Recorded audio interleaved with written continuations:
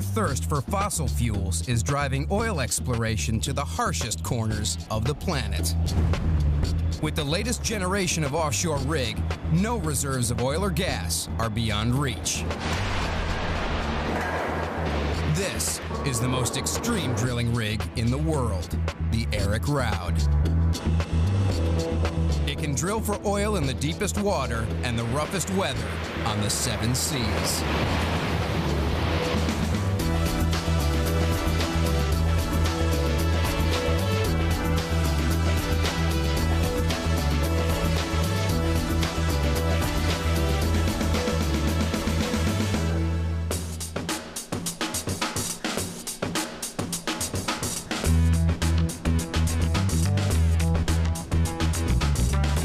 As we burn our way through more of the Earth's fossil fuels, exploration for oil and gas has moved from land to sea.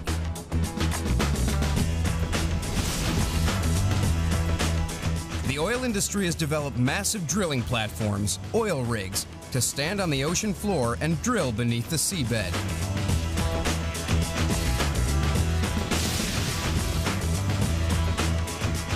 Until now, offshore rigs have been restricted to shallow water, limited by the length of their legs. But the new generation of rigs don't stand on the seabed, they float. The latest and greatest of these floating rigs is the Eirik Raude, capable of drilling not just in deep water, but in ultra-deep water.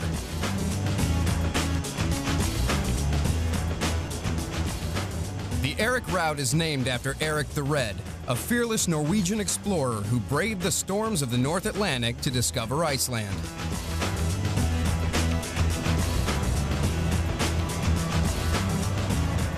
In a few days, this mechanical explorer will begin its first voyage of discovery. Its mission? To search for oil where no one has dared search before.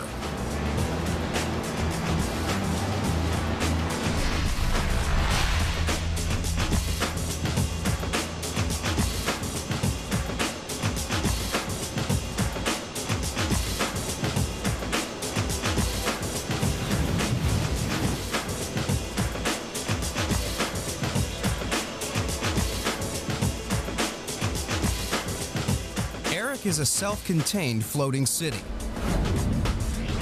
connected to the outside world only by boat and helicopter. Everything on board is designed around the massive drill at the center, the derrick. Every inch of deck space is crammed with thousands of feet of drill pipe.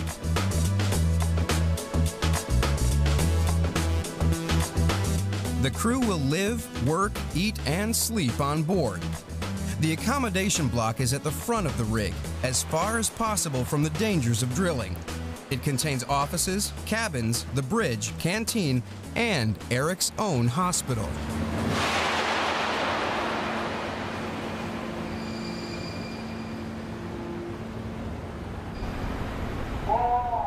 Eirik will search for oil and gas in the deep, rough seas off the east coast of Canada, where massive reserves have, so far, been beyond reach. Most offshore rigs can only drill in water up to about 4,000 feet. But Eirik can work in ultra-deep water, up to 10,000 feet. At this depth, the rig can't be fixed to the ocean floor. Instead, it floats on 2 massive submerged pontoons. This semi-submersible design is more stable in rough weather, and a system of 6 giant thrusters hold the rig in position while drilling.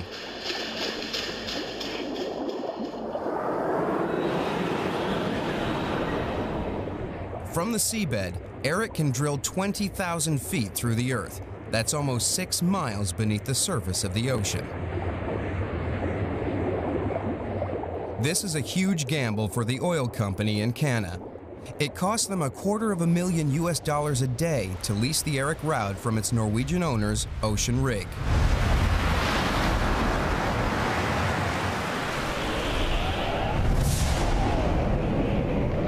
But if they do find oil or gas and can extract it, it could be worth billions.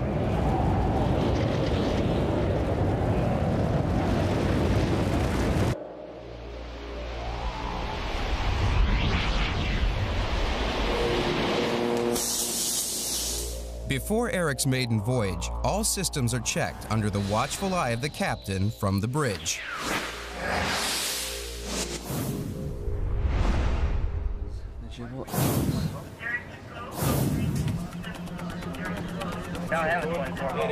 Testing has been going very well, actually. We've achieved almost more than what we expected to achieve.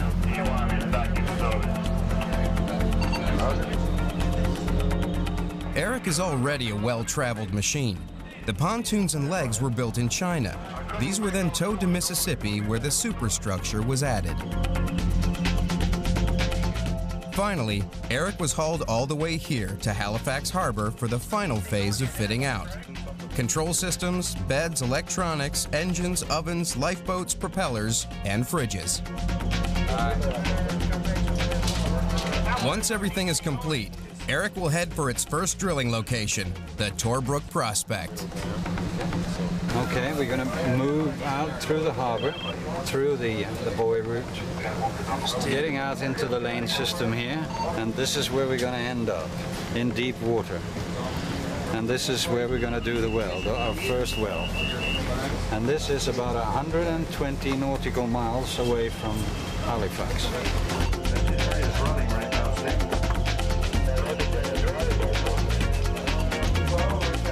This trip will be no pleasure cruise. Eirik is heading for a patch of sea best known for brewing the perfect storm, and everyone is concerned about safety.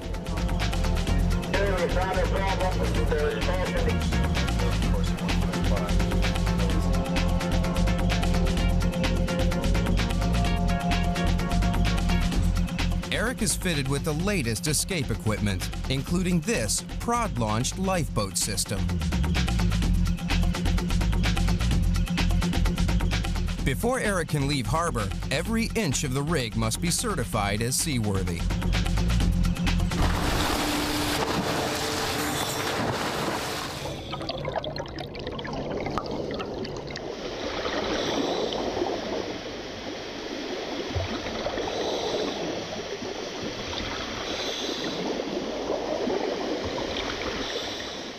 Most offshore rigs are towed into position, but the Eirik Raude can drive itself.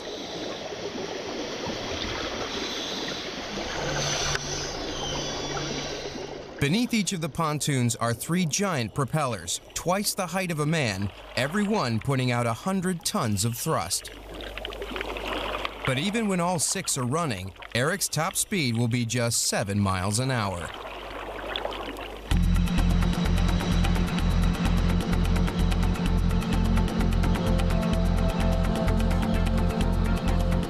At last, the inspections are complete.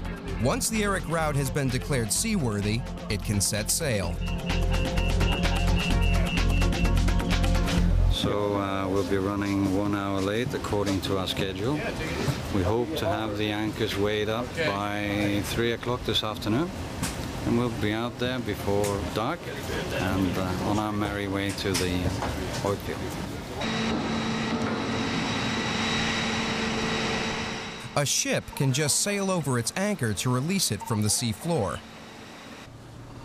But for a monster rig like Eirik, with 4 22-ton anchors stuck in the mud, it's not so simple. Okay, keep her coming on full blast on the low speed. Eirik needs a tug to release each anchor from the sludge before it can wind the 3,000 feet of chain back on board. Each link is over 1.5 feet long and weighs over 350 pounds. Yeah, 290 meter and 38 ton. Inch by inch, the anchors are hauled on board and sprayed with water to clear the corrosive, salty mud.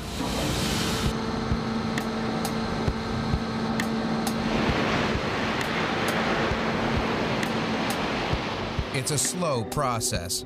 The tugs are only just strong enough to lift such heavy chains. It takes nearly 2 hours to lift each anchor. and the departure time gets later and later.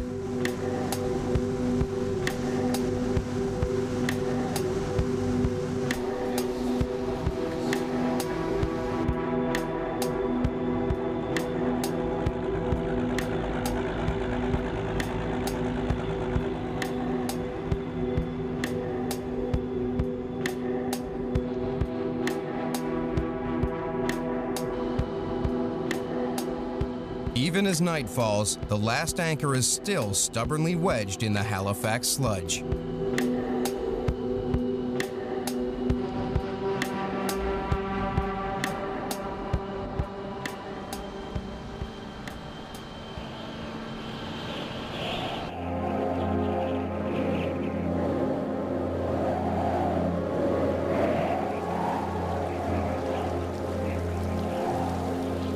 The first step in the search for oil and gas is to pinpoint the most likely rock formations that could contain oil several miles underground.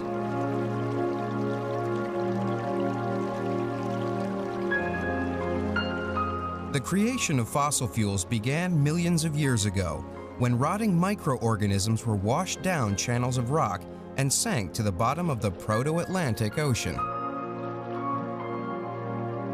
This organic debris formed great beds of sediment, and over the course of several million years, this sludge has been crushed and covered over by thousands of feet of rock, and has rotted and decayed into oil and gas.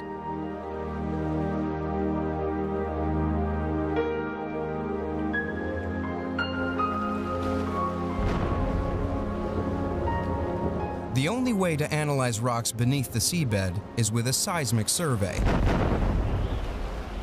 Shockwaves fired through the sea are reflected off layers of rock deep in the Earth's crust.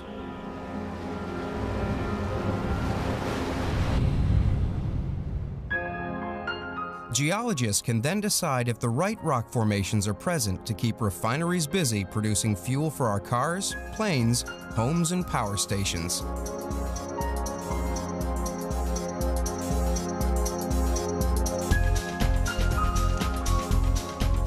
At the Norwegian University of Science and Technology, researchers are working with a state-of-the-art 3D virtual reality suite to take them on a journey to the center of the Earth. They call it the Pterodec.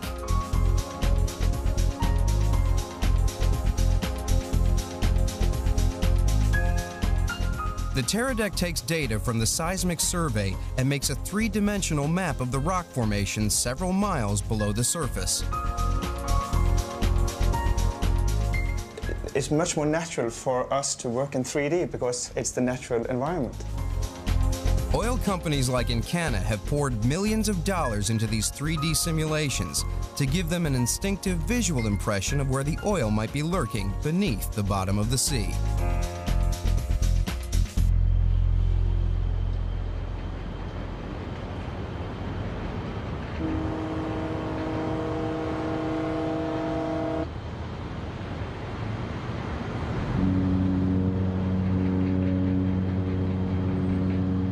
Finally, under cover of darkness, with all 4 monster anchors freed from the mud, the world's most powerful and sophisticated drilling rig, the Eirik Raude, fires up its massive thrusters, powers its way out of the safety of Halifax Harbor, and heads offshore to search for oil buried under the most treacherous seas on the planet. Feel great. We're on our way now, you know, onto the field. Doing what we're supposed to do, drill holes in the ground, find some oil.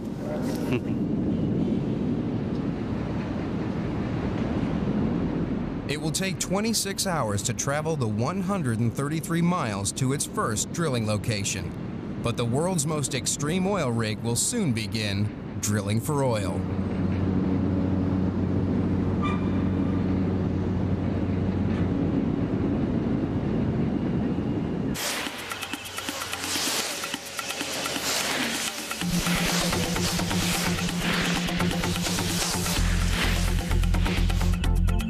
Energy use is on the increase, and demand for oil and gas continues to grow. Insecurity of supply in the Middle East is pushing oil companies to explore inhospitable corners of the world. places that just a few years ago were thought impossible to reach.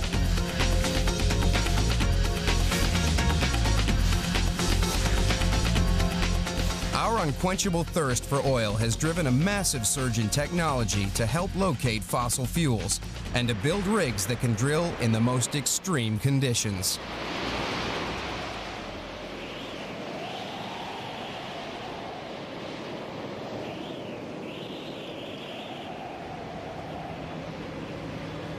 Finally, after 4 years of planning and construction and 26 hours of thrusting through the Atlantic, the Eirik Raude has arrived at the Torbrook Prospect, a vicious patch of sea 133 miles off the coast of Nova Scotia, and has begun drilling its first exploratory well. There are potentially huge reserves of oil and gas under these waters, but until now, no one has dared to explore in this depth of water and in such bad weather.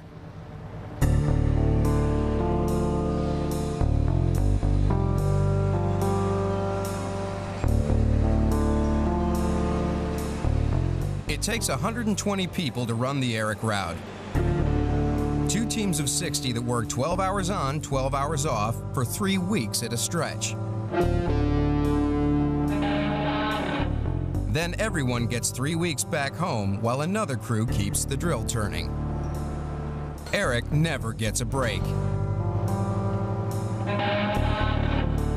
It will keep drilling for oil 24 hours a day, 7 days a week, 365 days a year. Drilling for oil is expensive. It costs tens of millions of dollars to sink a single well, so careful planning is crucial. In the Teradek Virtual Reality Lab, geologists can explore a reservoir of oil, and with a twist of a head, look for the best place to drill. Okay, and move to it to see. Yeah, so there's a big fort over here, big. The beauty of the Teradek, it really allows you to be almost inside the data, like you're in a 3-dimensional movie that allows you to visualize and understand how that oil was deposited and what it looks like miles below the ocean. Oil doesn't just lie in a big underground pool. It's held in microscopic holes in sandstone, and gas is not sitting in a great bubble. It too is locked in the porous sandstone. So the big challenge is to try to to find the sandstone, because that contains oil. By using this virtual environment, it's much easier for us to find the 3-dimensional sand bodies. The latest rigs, like the Eirik Raude, are not restricted to drilling straight down. They can drill around corners and even horizontally. The aim is to hit as many oil reserves as possible using one well. In this image, the blue blobs are sandstone full of oil, and the red lines are wells. You see that little blob over there? That's a sand body full of oil. Now, you see that well path misses that one. That was done prior to using an environment like the one we are standing in now. Now, the other one, however, was done after the engineers had been discussing, looked at this in a virtual reality environment, and then they were able to go through both of those bodies. If you turn it a little bit up, you see how nicely it goes into this body, and it goes into this main body here, and also it hits this sand body. And that proves the value of using such a tool. The Encana geologists used this amazing technology to analyze the seismic data for the Torbrook Prospect and to choose the best spot for Eirik to drill. See that lower level. Okay. And what you'll see is that they track very nicely. What we believe is that this nice high altitude. The reason we're looking for hydrocarbons in places like this is that they are very large accumulations. 1 trillion cubic feet of gas or more will exist here. Now, 1 trillion cubic feet of gas, if we put it in context, would heat about 6 million homes for a year. This is the first great challenge for the Eirik Raude, to drill down 12,000 feet and tap into this great reservoir of gas.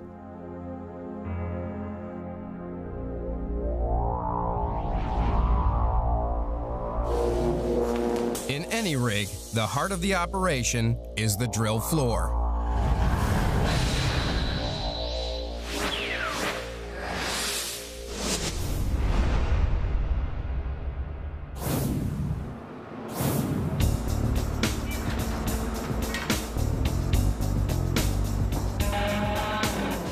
Raude is about to start drilling the first well in its hunt for oil and gas. The first hole to be dug will be a pilot well using this small 12-inch bit to check for dangerous gas leaks and to test the seismic rock data.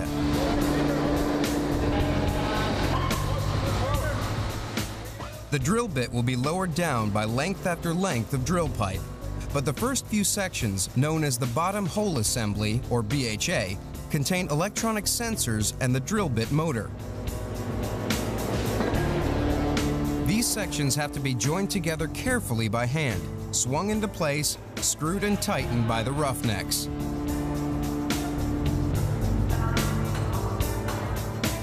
Once the BHA is assembled, in this latest generation of rig, most of the rest of the drilling process is automatic, controlled from the safety and comfort of the doghouse by the driller. At the moment, we're now drilling the pilot hole, 12.25-inch pilot hole for the new well. Everything's looking good. No problem so far. Everything's new, so we're all learning.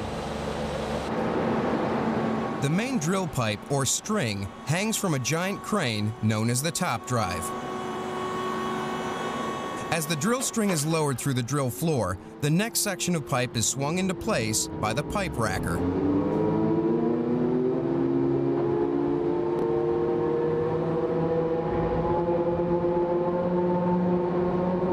The new length of pipe is screwed into the existing string. Then, under the watchful eye of the real roughneck, the joints are tightened by the iron roughneck. This used to be the most dangerous part of the job, and many a roughneck lost his finger throwing the steel to tighten the joints. This is very, very nice for everybody. Good for the roughnecks. It's not so hard on them anymore. The hard work has been taken away by the push buttons and the touch screens now.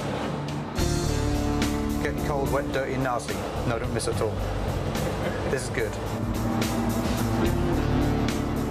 It will take Trevor and his team more than 24 hours to lower 66 sections of pipe to reach the seabed 6,000 feet below.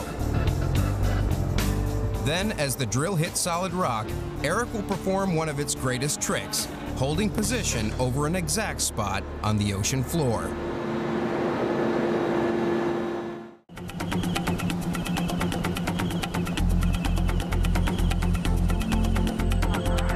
Three times a week, the Eirik Raude has a crew change. Offshore workers, or salties, refer to the shore as the beach, and it's a 1.5-hour helicopter ride from the beach to the rig. It's time for a new captain, and Sandra Skifel is arriving to take over from Lars Johansson. The chopper only stops long enough to refuel, so there's not much time to swap notes. With using our handover procedures and our email and internet and telephone today, the communication lines are open to the beach all the time, so you can speak before he arrives.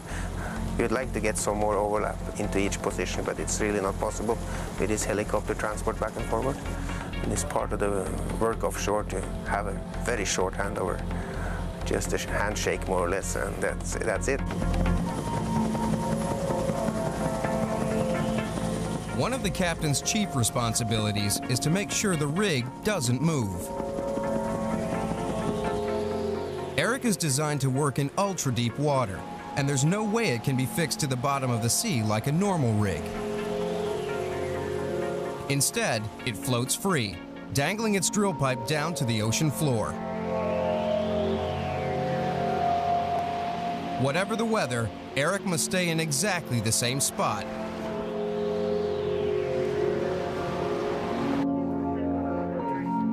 It uses a system called dynamic positioning, or DP, to hold its place above the well.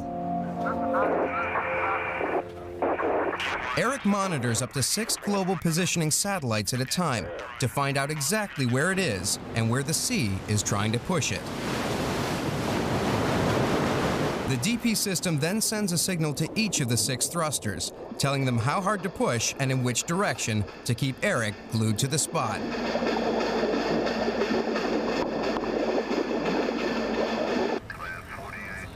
The system is so powerful, Eirik can hold position within a few feet, even in 50-foot waves and 60-mile-an-hour winds.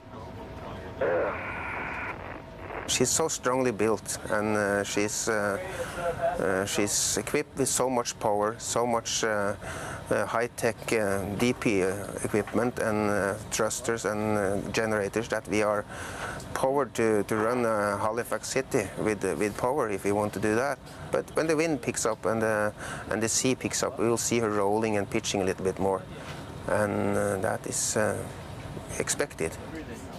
Much of the technology on the Eirik Raude has been tested before, but never on this scale or in these conditions. No, we are just blowing everything up to a higher scale, and we are doing the same thing in deeper water with more high-tech equipment, with a bigger derrick, with everything is blown up. And it's all turning around that drill in the middle here to go down and make a hole and find oil. That's the main goal, and everything around it is built for that reason, to do that hole in the ground. It's not the roomiest elevator. We're going to go all the way down to the pontoon. Sven Einarson is responsible for the machinery that keeps Eirik upright and in position. Like an iceberg, Eirik has more beneath the surface than above water. 78 feet beneath the sea at the bottom of the pontoons, Sven is sealed in with his machines by watertight doors.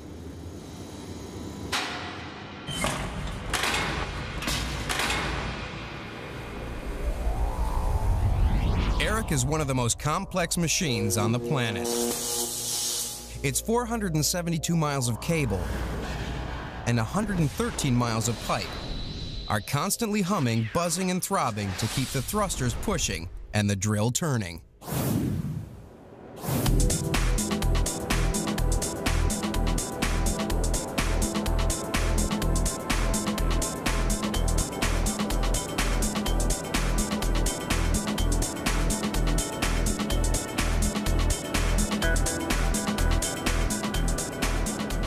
Right behind me here now, we have the sea. If you go one story up, you'll have the sea. So we're surrounded by sea, and we're 24 meters below the surface right now.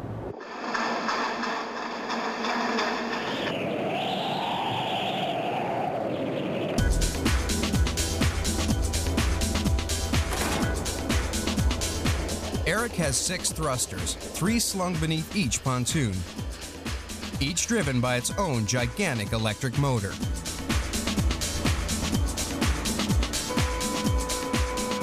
We're now rotating at 5%. I would imagine that the output on this one now, the force we're actually thrusting would be around 4 tons. We're doing 38 revolutions a minute. Maximum revolution on the shaft here is 750 revolutions. If all 6 thrusters were running at full power, Eirik could produce 600 tons of thrust and would use 16,500 gallons of fuel a day. Eirik may be searching for oil, but it's also the ultimate gas guzzler. At its top speed of 7 miles an hour, Eirik does just over 100 gallons per mile. Its equipment is getting so automated, and we are pushing it all the time deeper and bigger. So now we are trying out new pioneer projects like this. 5th generation built to drill in deep water. We didn't think this was possible just 10-15 years ago. So far, conditions have been relatively calm, with waves only up to 15 feet and winds just 40 miles an hour, a mere force 9 gale. But there's a saying in Nova Scotia, if you don't like the weather, wait an hour. No, I'm confident in that she will behave okay. And we will ride that, whatever storm comes by, we'll ride it off. I think so.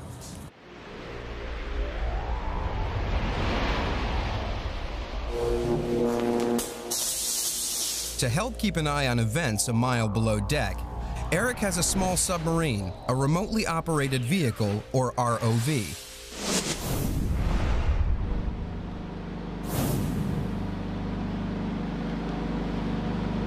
Okay, how much go into the cage and Gonna turn around here. We're going to go back, roll pipes right ahead of us, correct? The ROV provides a live video feed to the control room and can monitor subsea operations down to 12,000 feet. This whole drill rig and all the industry is built around these drill bits, because this is the thing that sees the oil first. This is once it sees the oil, then makes the oil companies happy, makes everybody happy, I guess.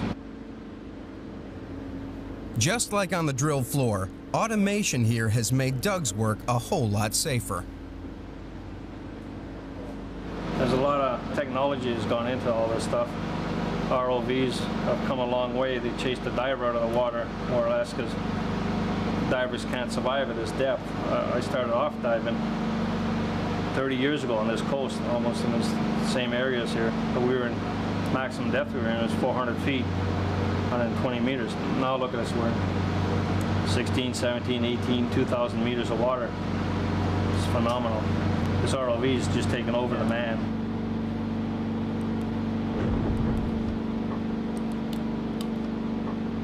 As the drill bit punches the ocean floor for the first time, Eirik celebrates the start of its first well.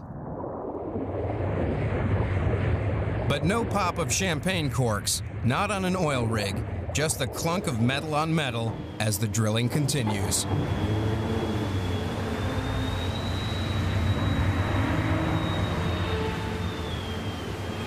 Work slows down now as the drill has to grind its way through layers of rock. It takes about an hour and a half to push down each 90-foot stand. The drill is like a giant domestic drill with a very long shaft. The top drive pushes down the drill string and rotates its entire length of up to 30,000 feet.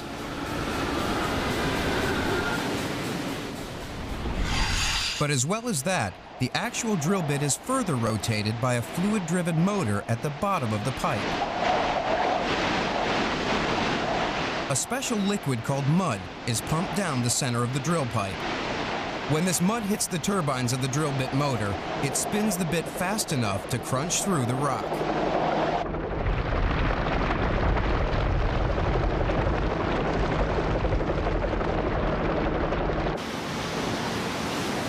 Day and night, this is the daily grind for the offshore workers, the roughnecks, roustabouts, drillers, and tool pushers.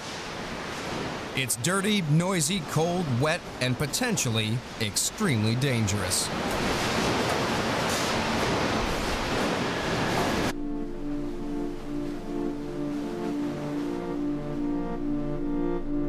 The Eirik Raude is fully winterized. It can keep drilling 98% of the time, in winds up to 70 miles an hour, a violent storm, force 11 on the Beaufort scale, and in waves up to 60 feet high. But beyond that, drilling must stop. If things get really bad, the drill string must be pulled up so Eirik can float away and ride out the storm. In an emergency, the pipe can be cut in less than 40 seconds.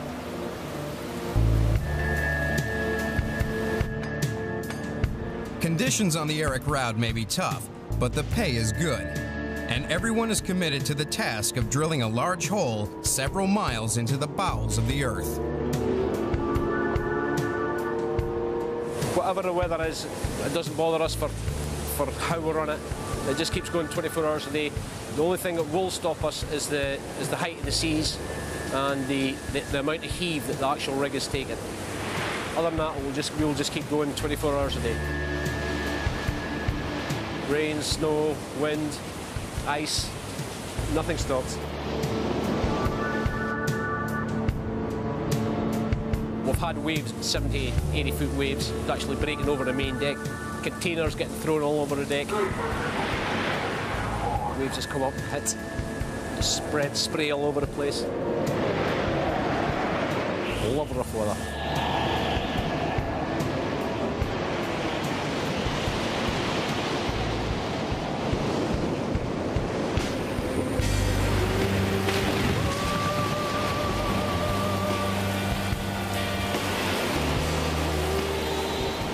America's drilling in the seas where the Titanic struck ice and where the perfect storm hit.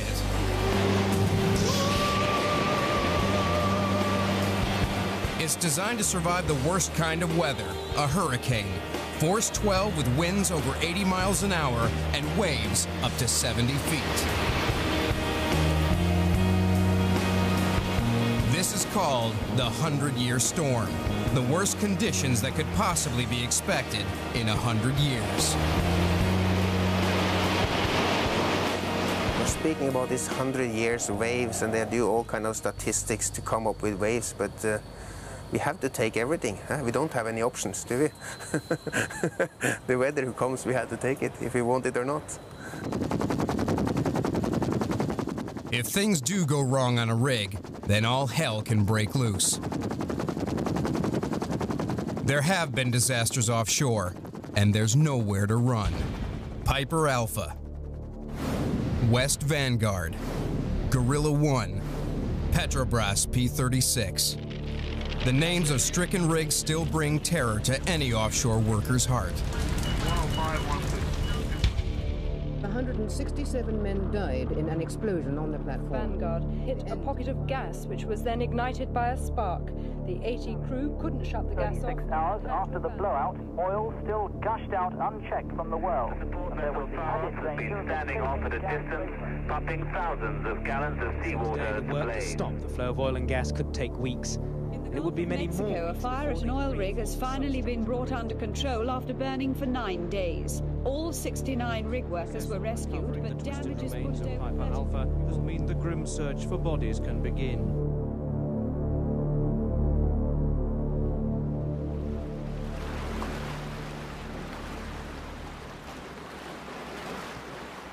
From every disaster comes a massive drive for safety, and the Eirik Raude safety systems are second to none. If there is a fire or an explosion, the crew needs to get away fast, and Eirik has the latest design of sealed lifeboats that are flicked away by a giant prod. It's designed so that it can run through gas, fire and oil. The boat becomes... Everyone who works offshore must do 5 days safety training, preparing for the worst. Basically, with a lifeboat, you can survive quite a while as long as you have fresh water, and the water and food supply in there is enough for 6 days. The odds of being in there that long when you're working in the oil industry would be very slim because you have your standby vessel there, everybody knows where you're at. So it's only a matter of waiting out the time, and in most cases, 24 hours to 36 hours, the sea state usually subsides enough to do a safe rescue.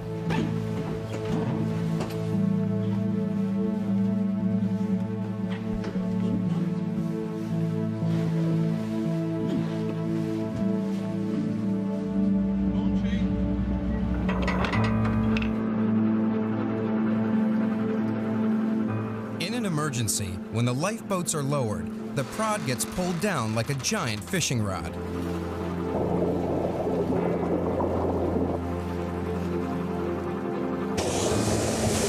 The lifeboat is released when it hits the water, and the prod flicks it away from danger.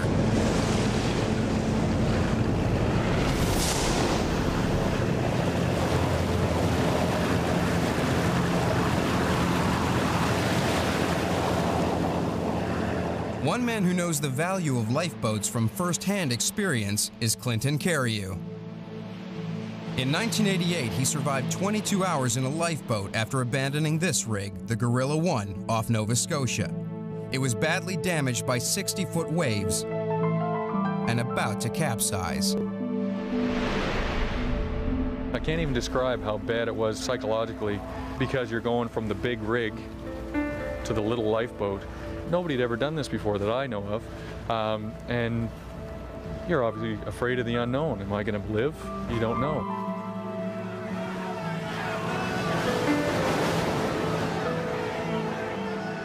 At one point in time, we were hit by a wave that completely buried the lifeboat, and I found out after the fact that the captain of the standby vessel actually went to make a note in his logbook that he thought that we were finished because he seen the wave break right over top of the lifeboat.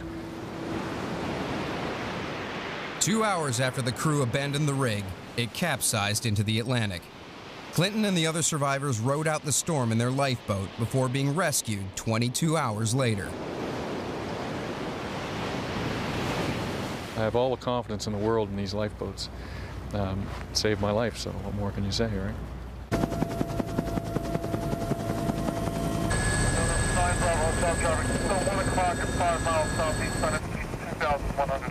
The only way offshore is by chopper, and one of the worst nightmares is failing to make the safety of the landing deck and ditching in the sea. 4500 Panama 64. 105 heavy, turn left lighting at 270 to maintain 3000. This ditched helicopter stayed upright just long enough for everyone to escape.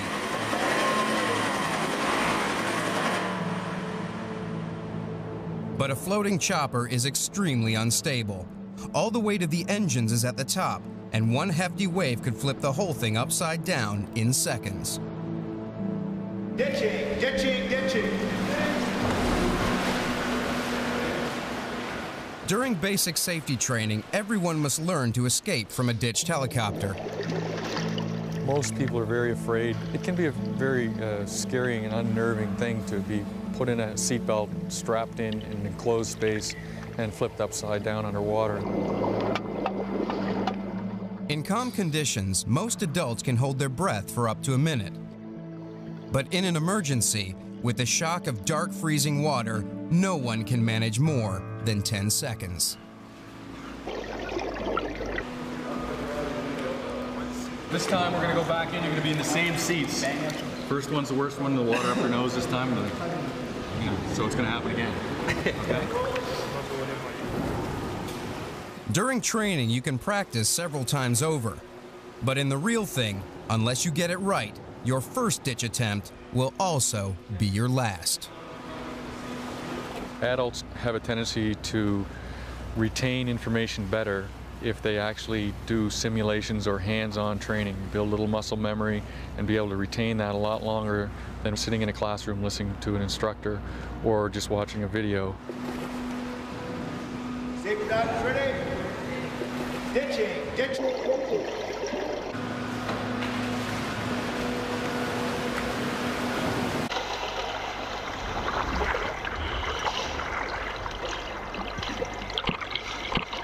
If you ended up in the ocean unprotected, your rate of survival goes way down. And water temperatures off the east coast of Canada here will go down below freezing. In seawater that's 2 degrees below zero, without protection, you would die within 15 minutes. An oil rig worker depends on his survival suit. It would give him an extra hour before his core body temperature dropped beyond hope. We want people to realize that this is training where you're doing something that hopefully you'll never have to use, but it's a chance to practice something that could save your life later on.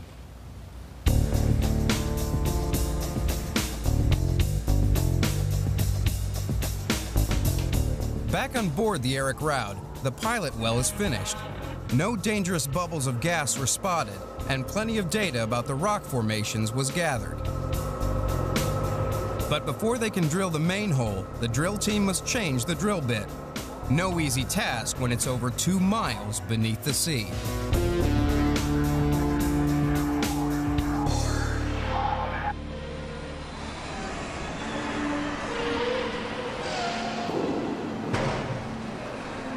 Changing the bit on a 12,000-foot drill is a complex operation. The whole drill string must be hauled up and dismantled, all 123 90-foot sections. The old 12-inch bit is taken off, and the new massive 42-inch bit is installed to begin the main hole. It will dig the top 600 feet of the well, after which a series of smaller bits will keep grinding through the earth.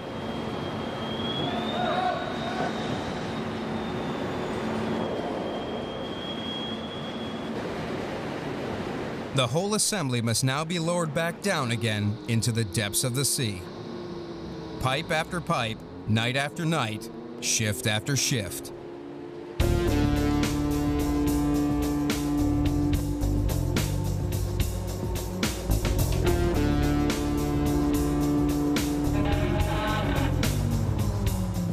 could take up to 60 days to finish the well, before anyone finds out for sure if there's oil or gas in the Torbrook prospect.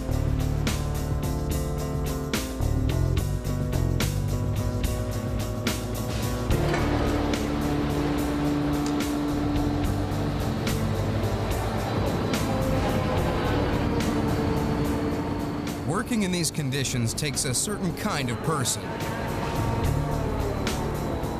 You have to be tough to put up with the hard work, the noise, the dirt, the weather, the danger, and the isolation. It's a very close-knit family. It's all a working team. Once you finish your 12-hour shift, you can actually go away and you'll have a shower, you go and have your meal, you get in your 8 hours sleep. So really, in your off time, you've maybe got 2-3 hours to actually do what you want. You know, watch a movie, and the rest of the time is just work, eat, sleep.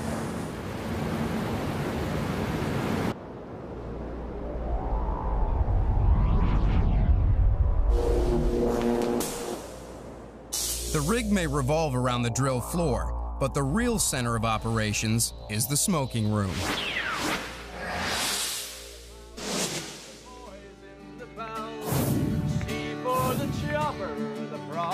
Out here, and D is for danger that lurks everywhere.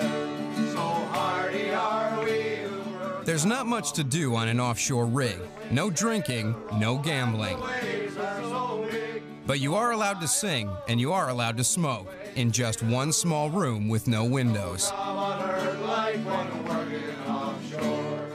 It's, of course, your time off home, but I don't miss much. I enjoy it out here. Times go fast out here. It's busy life. We are getting it in our blood. It's our life to work offshore.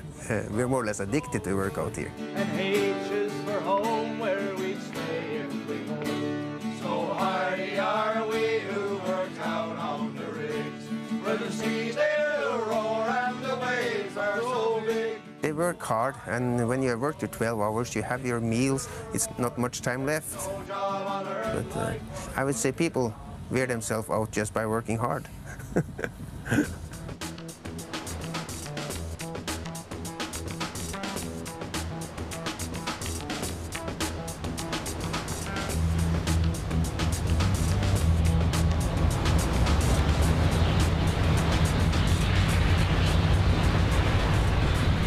After this hole, Eirik will move on and dig more exploratory wells. For the oil company in Canada, it will be a good strike rate if they find oil or gas in one well out of every 5. If they do find a strike worth exploiting, they must then design a custom-made production rig to extract the fuel.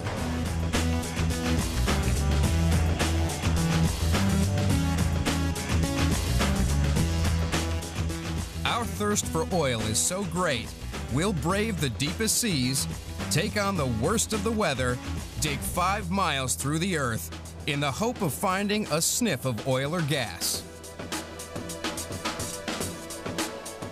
No one yet has built a machine extreme enough to extract these hidden reserves, but the Eirik Raude is the first great step in mining the most inaccessible oil on the planet.